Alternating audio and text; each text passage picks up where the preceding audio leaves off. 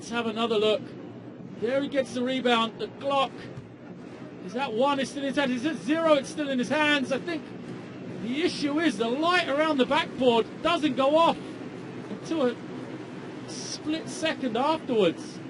But the clock, for me, is clearly at 0. Let's see what the officials say.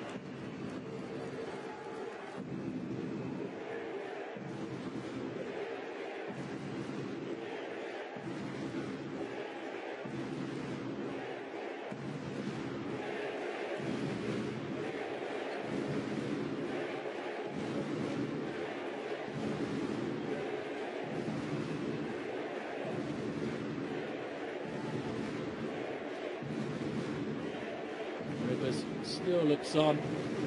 Top off, a great game for him. 12 points. These two are the two that counts.